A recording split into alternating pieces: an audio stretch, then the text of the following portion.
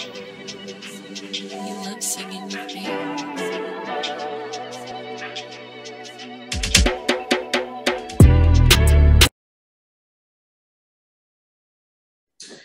What's up, everybody? Welcome back to You Not Gonna Like This, episode 49, Mr. Kulo, as he likes to be called based on his videography page. But with that being said, this week we're back with our interviews, where I chose to interview the guy that did our season 2 vid way back last year in January.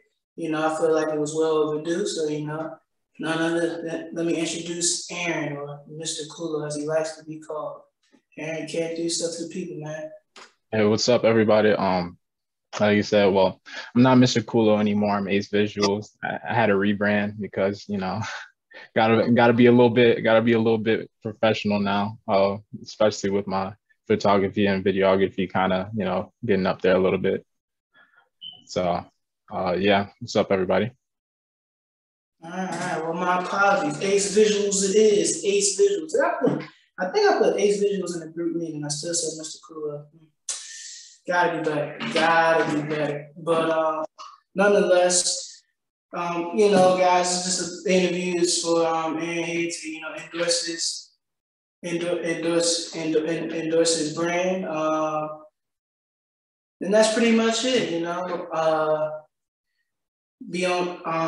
that's pretty much it. So my first question I have for you is why are you a videographer, and what inspired you to become one? All right, so let's take it back. So let's see. Why I'm a videographer mainly is because I like to create stories about anything that I do, really. So it's like, even if it's just like some mundane task, like let's say like sitting in a room or just going out on a walk or something like that, like I want to kind of capture that in a way where it can like pull in an audience and be like, oh, this is more than just a walk or more than just sitting in a room. This is something exciting in a way. I see it. And what inspired me to become a videographer really is I've always kind of done like video work, but I always did it off like an iPod or my iPhone and stuff like that. So it was really after I graduated high school, like my freshman year, where I started doing like more, like I would make compilation videos of like what I've been doing throughout the year and stuff like that. And then I would make like end of year videos where I kind of just showcase like little bits and pieces of my year and like everything that kind of happened throughout it, just because it was more so for me just to show like highlights of what I've done throughout the year. Not necessarily like video work, but more so just like my personal life. And I just had a lot of fun with that. And also something that inspired me were like some people around me. This one dude, his name's Caleb. We went to high school together. He was always like I'd say he was like our video guy at our school. Like he would be the one shooting music videos and stuff like that. And I just saw that. I was like, yeah, that's cool. But it's like I never really like took it. I never really like looked at it like any deeper than that. I was just like, that's cool. I would want to do like a video like that or something. But it wasn't until it wasn't until May of 2019 where I bought my first camera, and I was like, okay, let's try and do something with this.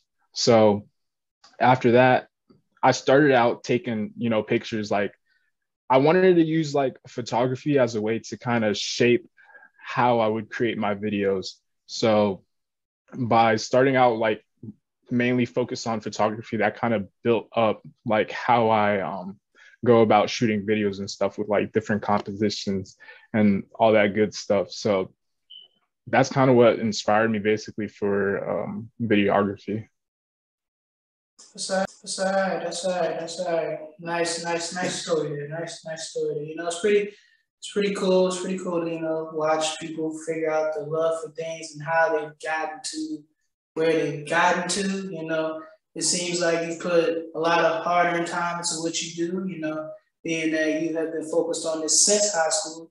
And it's pretty cool that you were able to find your passion so early on. I know a lot of people that they don't get that lucky. Like, some people, they'll go through college like twice and then they'll be like, oh, finally I found my passion or something, or anything pertaining to that. But luckily for yourself, and even for me, when I came into school, I was an athletic training major. That's what I started as, and then next thing you know, I failed biology and I switched to kinesiology. And I'm actually kind of glad that happened. I like being a personal trainer more than I like being more than I think I would have liked being an athletic trainer, being that I'm more involved. Athletic training, being watching it firsthand in high school. Being a part of it and seeing how it works out. You're not really in the process of anything. You're there, but you're not there. You do a little bit of the rehab, but you don't do all the rehab. Yeah. You kind of really just a guide for the athletes. You're not really in the gym with them 100% of the time, watching them grow, watching them become elite, or you're not the physical therapist where if they sustain a major injury, you would be able to help them recover. You're not really part of the process. You're just like the intermediate guide along the way. But that leads me to my second point. My second question was actually, wrote these down, but explain the difference between cinematography and videography. I'm on the outside looking in. A lot of people could say it's the same thing, being that you are recording cinematic work in a sense. Videos are considered cinema as well. So explain the difference between those two and why you're not a cinematographer versus a videographer. So, all right. So yeah, a lot of people can confuse cinematography and videography just because, you're working with videos in a way. But to me, I feel like the main difference between like videography and cinematography is how you go about doing it and how much planning you kind of put into what you're going to do. And it's like for videography, it's like I could just go out and like record my day, make like a day in the life vlog, or make one of them videos where it's like you're asking people questions or whatever, stuff like that. That's kind of like what videography is. Or it's just like, you're recording someone's workout, you put some pretty edits on it, some cool effects on it just to make it look nice. It's something quick that you can do. And I've done that plenty of times, whereas I just go out, I shoot for like, let's say an hour or two, and then I come back and it only takes me about like, I want to say 30 minutes to an hour to kind of like throw together just some video where I just put some music track over the video just to kind of tie everything together. That's kind of what videography is. It's not so much as like planning, it's more so just kind of doing what you feel is right to you in the moment, and just kind of like getting out content as quick as possible sometimes.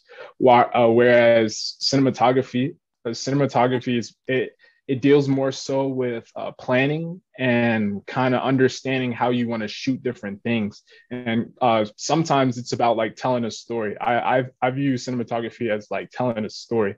So usually cinematography also could deal with having more than just yourself like shooting a video. Like you could have someone who's working with like audio, trying to capture audio for you for a video, just because audio is very important in the process of making good videos, because I don't think a lot of people realize how much audio comes into play when it comes time to shooting a video. Just because you can have a pretty looking video, but if the audio is off just by a little bit, people will notice that, and that could really like turn them off from watching a video. But back to cinematography. So there's a lot of moving pieces for cinematography, and there's a lot of planning. Like I shot a short film at the end of December, where I just kind of wanted to spread the message of calling people instead of texting them, like around the holidays and such. So for that, I had to plan a lot of my shots. So I started out like making a storyboard and kind of like making little illustrations of different shots and how I want to shoot my shots and stuff like that, to kind of create a narrative of me going throughout my day and leading up to me making that call to a family member, or a special someone, or what have you. So for that, it took me about 2 days to kind of like gather what I wanted to do, storyboard everything, kind of mess around with different shots and angles just to see which shots would work the best for what I was trying to do. And then it took me about a day to actually do the filming, just because I had to make sure the audio is right. I had to make sure each of the scenes were set up properly. And I also had to make sure there was enough lighting, because for cinematography, lighting is also a big deal, because when it comes to lighting can create a mood. It really creates the setting for wherever you're at. So I had to kind of work with the lighting too, just to kind of set up how I wanted to do everything. So by doing that, I kind of learned more about what it takes to be a cinematographer. And it's basically like learning. You kind of have to have some knowledge of everything in the realm of like videography. Whereas videography, you don't really have to have knowledge of, let's say, like sound design or composition of a shot, or what kind of music you want for a shot, or like the kind of overall theme you want to make for the video. It's just kind of like base level knowledge in a way. All right, that's all right. Glad you explained that. You know, I 100% feel you on the audio thing. You know, just doing the podcast alone, you know, nothing's worse than not having like clean audio, understanding what people are saying. It's rough. It's rough. It's hard to like edit over stuff like that. For sure. Very, very hard, but it's not clear and concise where I can understand completely what is being said. Like audio is a huge factor in almost anything that revolves the recording of the camera. And that's pretty cool. You know. So then my follow to that is, being that you're now getting your videography brand going, have you ever thought of expanding into cinematography, or are you just comfortable with videography at the moment in time? So I have thought about expanding into cinematography, and kind of I want to kind of do like a hybrid type thing, where it's like I still do videography work, because I do enjoy making like those quick little videos or stuff like that, you know, like for the basketball team at George Mason, I was shooting at the basketball game. So I like making videos from when they played. It was fun, because it's like you have these like quick clips that you can put together, and then just slap a song on it, and it just makes everybody happy, just because I just like the outcome of it. But then also I want to kind of dip my toes more into the realm of cinematography, and kind of make more short films for myself, just because my whole thing about doing the work that I do is I'm mostly doing it for myself, just because this is a passion that I've had for a while. So that's kind of what I want to do. So kind of splitting the difference, and learning more about cinematography so I can create more meaningful work to myself is something that I'm looking forward to. That's all right. That's good. I like to hear that. It's nothing better than seeing people love to dive into their passion more, and not, you know, I'm very comfortable with being more expansive to, you know, what they do. And it's, you know, I you know, besides obviously editing the podcast, you know, I find editing fun. It's something I've kind of enjoyed doing. You know, I did start, you know, I play 2K, I play Madden a lot, so, you know, I did have a little fun editing things like that, putting clips and gaming page, just to have some of the fun to do. And it's kind of nice when you put the song on it and you edit it, you get the smooth transitions. Those things kind of turn out real nice when you actually spend the time to make it look real good. So it always is good to see your end product towards those things. But Malcolm, you got anything? It just, I mean, what I'm hearing, and correct me if I'm wrong, cinematography is a Quentin Tarantino or Christopher Nolan, and videography is, let's say, someone who blocks somebody's popular T-Jazz, one of the basketball people, or somebody in 2K. Not trying to say one is less than the other, but that's what the different it sounds like cinematography is really based on like how, like you said, the type of shots you're doing. You know, Quentin Tarantino does this thing where he pans in closely on the faces. Christopher Nolan does stuff with the lighting and makes it like really dark. So it sounds like cinematography is the next step in it, or is it? Yeah, I think I got it. It sounds like they're two distinct. Videography is pretty much like you said, making someone's highlight reel or a highlight tape, someone's tape, and cinematography, like you said, is, you know, let's say I want to make an animated short. That's correct, right? Yeah, that's correct. It's videography. Like, don't get me wrong, videography, you can put a lot of work into like your videos. Like, I've seen content from a lot of different schools in the nation who work with like these athletic programs and such, and like their videos blow me away by how much work they put into it. But I feel like it's quicker when it comes time for videography, and it's more so it's like you get a shot and that's kind of it. You can't take back that shot. While cinematography, it's like you can have multiple shots. You have to plan out those multiple shots just so you can get the best version of the shot you're looking for. So videography is a lot more fast paced in terms of like the product that you're gonna get. While cinematography is more it's slow paced in a way, by means of like the research and planning that goes into making whatever piece of work that you're doing. Okay. Gotcha. Okay.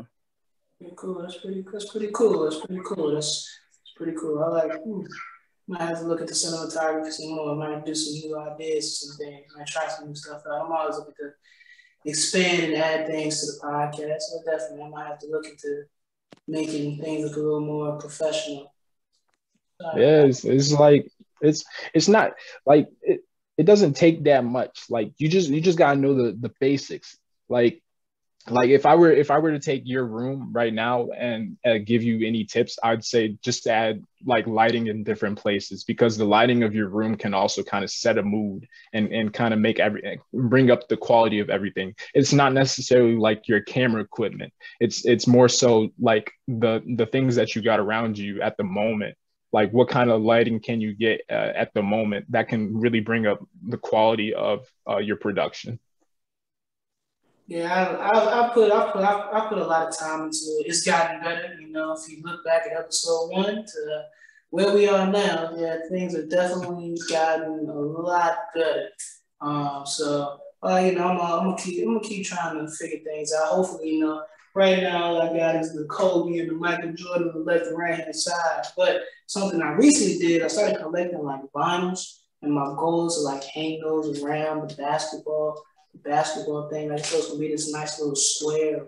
You got albums and you got the basketball or plaques. Yeah, that's what they call plaques, lining up in there. Because you know, if everybody knows basketball and music go basically hand in hand. So that's the basic concept I have. So just gotta find and get all the stuff in place and make it all right. So yeah, definitely stay tuned. So if you see I wrote a new background a couple months, just know we were working hard to get it all put together. But yeah.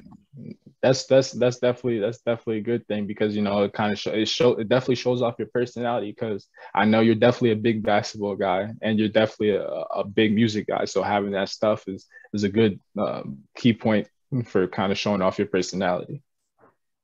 Definitely. But you know, this leads me to my next thing is a couple of episodes ago we had Tyler on here. You know, Tyler spoke highly of you, man. Tyler said you was this guy. You know, Tyler spoke highly of you. He said he wanted you to be on his team, you know, with T.Benson photos and things of that nature. And I just want you to just explain your relationship with Tyler, man. Why, like, we need to be on the lookout for Tyler and Aaron? What's going on? We need to be on the lookout for them. Are they coming? Like, well, we're teammates because we ran track together, but that kind of like it grew more, like the more I got into photography, because when I got my second camera, because I told him I was doing photography, and then I was looking for a new camera to use because my old camera, it was just like some random camera I found on Amazon. I just wanted to use it for practice. And then I got my next camera. It was a Nikon, and Tyler was a big Nikon guy. So he kind of showed me the ropes for a lot of things, for like when it came to the settings and like working with the different functions of the camera, just so I could get a nice shot. So it's like, in a way, he was kind of a mentor for me in the beginning when it came to photography. And then we just kind of like grew together. Like I would show him stuff, he would show me stuff. So it's kind of like a give and take relationship. Like the two of us, we've really built off each other just so we can make something for ourselves. So a lot of the things that we've done together is like we've worked with the basketball teams, we've worked with different like organizations, with the Zetas, to do a reveal for them, as well as we actually did for the past student body president for George Mason. Me and Tyler, we worked together to basically do all their campaign videos, their photos, and all that good stuff. So it's like when we're separated, it's like we make great work, but when we're together, we make like our peak is limitless, to say the least. He's a really great guy. He has a really like strong. Let me see how to put this. He has a really strong base when it comes in terms for working with people, and also the whole kind of business aspect for like photography and videography. So it's like I'm always looking to him, and I'm always looking to like ask questions about how to go about handling people when it comes to when I work with them. So it's like, even though I've grown more over the years from when I first started, I still kind of look to him as kind of like as a beacon to kind of help me elevate to the next level. So that's kind of our relationship. It's like it's a give and take relationship, but I still see him as like as a mentor when it comes to doing a lot of like photography work in particular, just because he has a lot more knowledge when it comes to photography than me. I just kind of do my thing, and it's like I kind of hope for the best, and it usually can turn out good, or it can turn out bad, but I've just tried. Well, Tyler, he's consistently had like great work. Like he doesn't post as much as I post, but when he does post, you can really tell that he's done a lot of like work for the photos that he's done, or like the videos that he's done with his drone, especially, just because he's the drone guy between us also. So seeing his work grow is been pretty inspiring, and I don't want to see him as a rival, but I want to use him to kind of keep getting better, and I hope he wants to use me so he can keep getting better as well. That's how it's supposed to be. Yeah, definitely agree more. Yeah, Tyler definitely talking about why he got photography in the first place, being that he just loves seeing like the reaction of people. Like he loves seeing the smile on their faces and things pertaining to that nature. Like that was one of the main reasons he got into photography and why he stays with it. So it's good to see you guys collaborate. You know, it's always good to see people working together, not trying to take it down to get to the end goal. You know, each of you are trying to work together to, you know, be the, I guess, a dynamic duo, if you will, you know. We don't got no, well, we do, but Shaq and Kobe, we can go Shaq and Kobe, we can go Bron and Wade. We can say that. We can say that. Yeah. Definitely. So, you know, hopefully, I wish y'all the best, man. I hope that you know, y'all succeed together. You know, I've been seeing a lot of Tyler's work. I've seen your work firsthand, and I've seen it secondhand as well. So, you know, it's good stuff. Y'all got a good thing going on for yourselves. So I wish y'all the best of luck. But Yeah. that leads to the next thing. So, you know, I'm gonna piggyback on Tyler again, you know. So Tyler, so my next question is what would be your advice to a beginning videographer? Because his biggest thing was that on photography, he said with this iPhone camera right here, you can make things look crazy. All right, do you think the same way about videography, or do you think just a little bit differently when it comes to starting out? So it's like, just if you want to be a videographer or anything, just use what you have in the moment. Like, you don't have to be like, oh, I need to get a camera or something like that. Like, I need the latest and greatest camera to make something. It's like, I see people who have like the best cameras who produce kind of subpar work just because they don't really know what they're doing. They don't know what they want to do when it comes to filming and stuff like that. So it's like, just use what you have. One of I'm not sure if you know who this is, but his name's Cole Bennett. He shoots a lot of videos for big names. Let's see, who do you just do a video for? He just did a video for Justin Bieber. And he did some other videos for some other people. And you know what he shot it on? iPhone. He shot it on an iPhone. He did all the work on iPhone, and I think that's amazing. So it's not about what equipment you have; it's about what you can do with that equipment, or what your goal is with that equipment. So it's like, just start now and start with what you have. You don't have to go out and try and spend thousands of dollars on, like, cameras, lights, mics, all that stuff. You can just start with your iPhone, like Tyler said. Or if you want, you can use your Android. I don't have any hate against Androids, but it's really a preference thing. So just use what you got, and you don't really have to overthink things.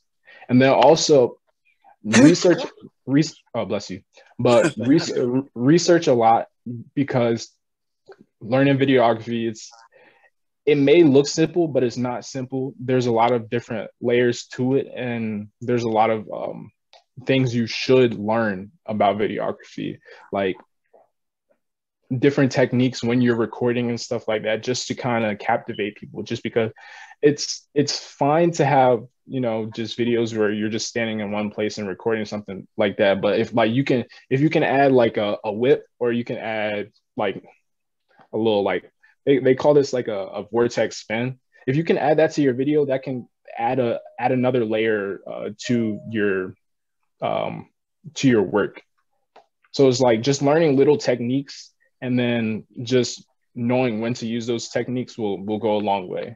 Just because for a lot of my videos, I'm not doing like super like out of this world stuff. I'm just doing like simple whips or simple push-ins, pull-outs for my camera.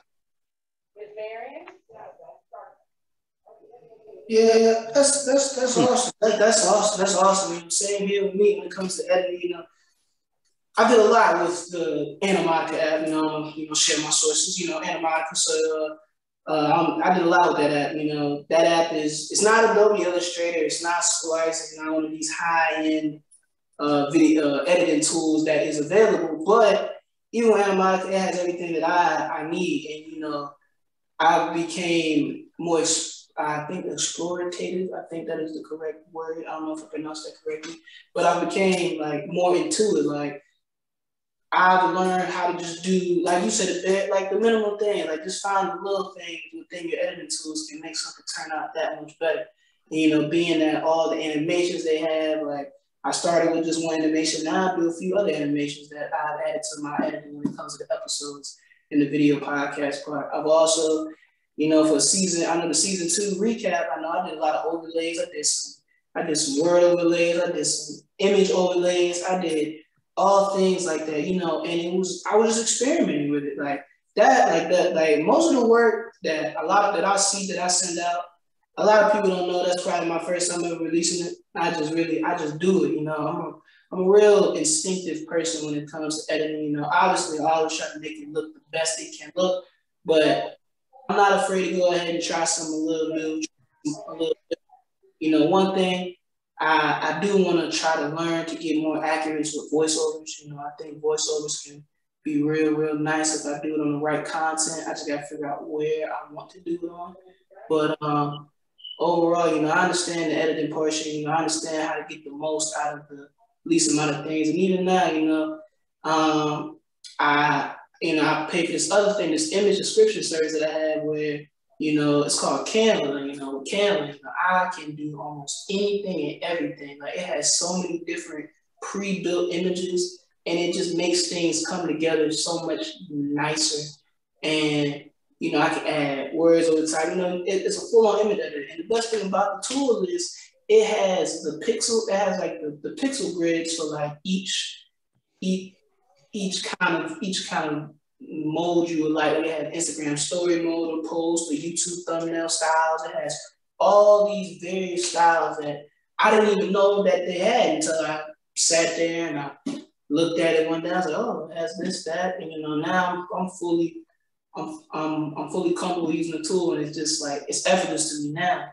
And I'm just real glad that I took the time to, sit there and just continually play with it, continually try to, work with it until I became proficient at it. And now that I am proficient at it, it feels good. It feels good to actually see it all come together with just without spending, like you said, thousands and thousands and thousands of equipment, Nothing I've ever bought to edit, or even the setup that I have now has went over $100 at all. So yeah, and it's like what kind of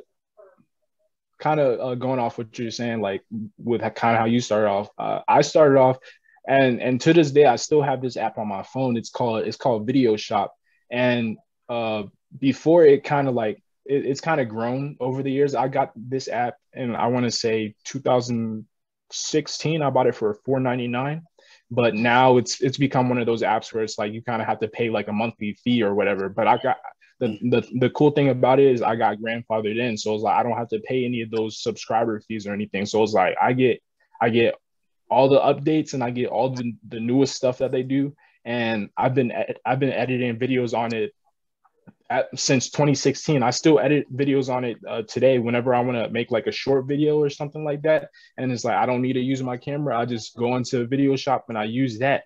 So it's like using Video Shop has really been a great help. And then once I transitioned over to using Premiere Pro, because that's kind of like what all videographers, even cinematographers, use for like making their content and stuff like that. So it's like kind of having that base knowledge from Video Shop kind of helped me ease better into working with more complex applications like Premiere Pro. Yeah, definitely. You gotta understand the basics for you. Like, that's my biggest advice to anybody that's videography, photography, cinematography. Even if you are a podcast editor like myself, man, please don't spend $1,000 on some editing equipment that you have never ever touched in your life.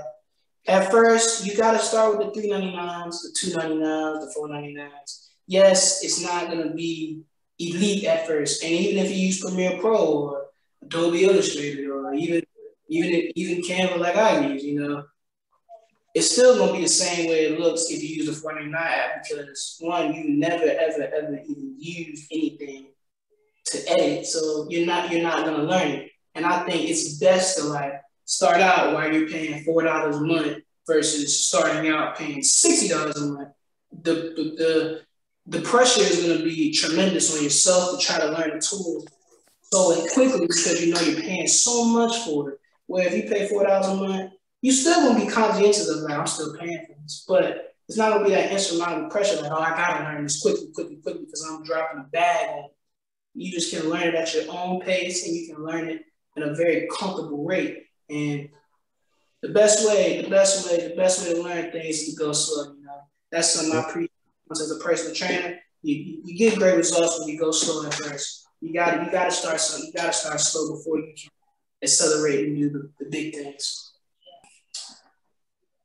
But that leads me to my, final question. So what is next for yourself? Another part of this question is what's next for yourself and as a videographer?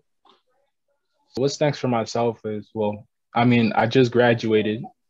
So I'm currently just kind of getting ready to transition to that next stage of my life where I start working in the industry and stuff like that, just because I need something to kind of help fund my video passion. So it's like, I'm a software engineer. So it's like, I think that's going to kind of help me fund like my passion so I can keep doing what I'm doing, and I can learn more skills so I can kind of continue to grow in that aspect.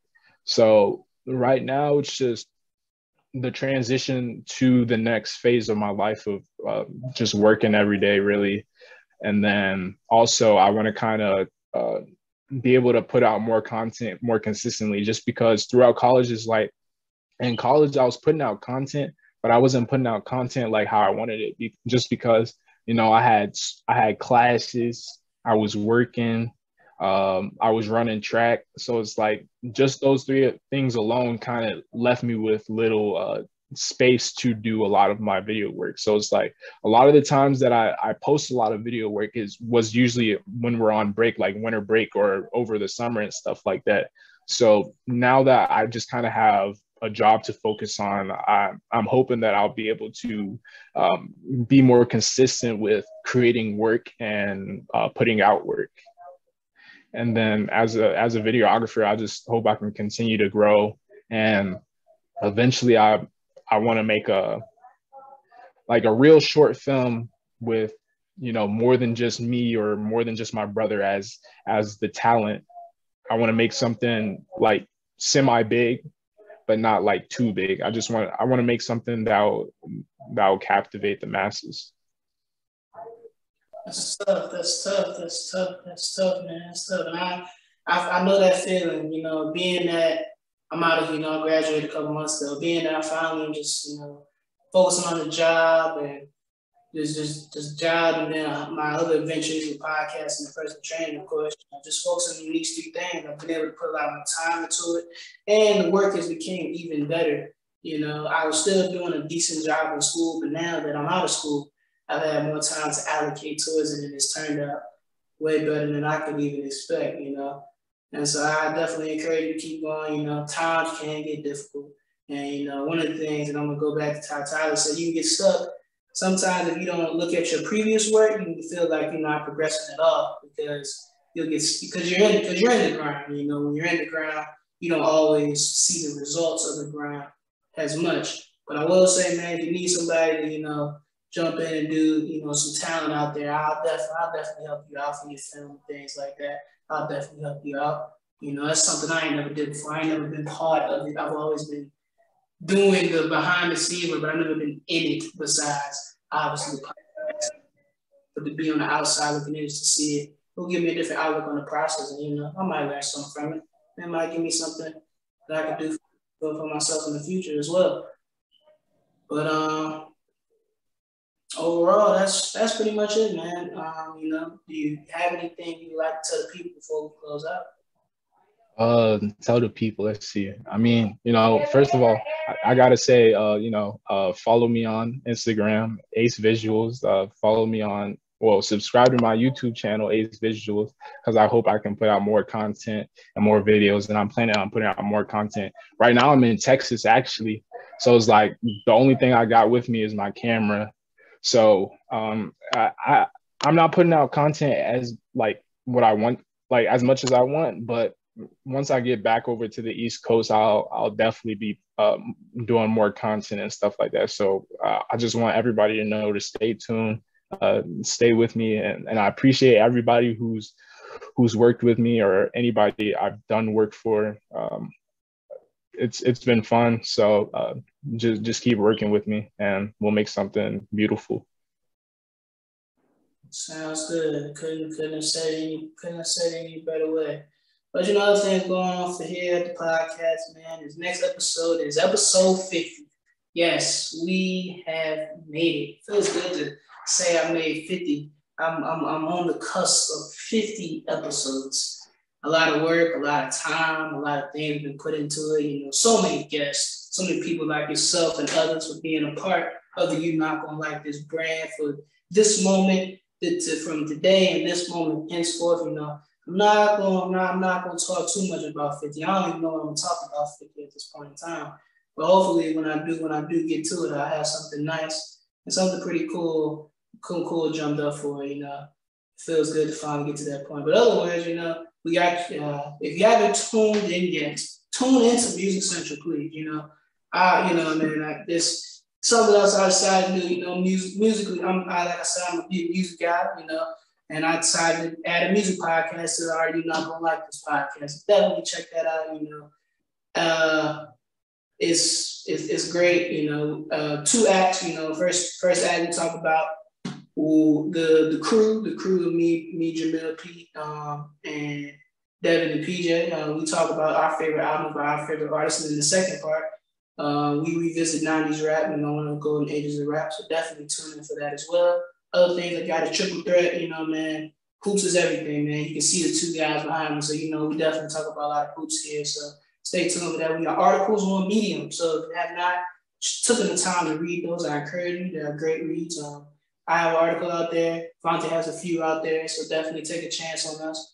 You know, trying to get more creative and more expansive every day, trying to think of new things I can always bring to the podcast. You know, it's a free form platform. So if you got any topics, if you got any songs, if you got anything that you would like to see or added to the podcast, let me know. I'm definitely looking for things to venture on or try out, because, you know, you got to be willing to grow. If you don't willing to grow, you more than, I don't want to say fail. Fail is a strong word to use, but for lack of better terms, if you don't grow with the times, more than likely you will fail to succeed overall.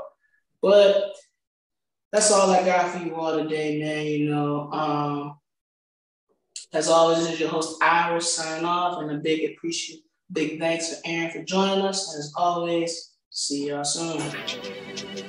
You love singing your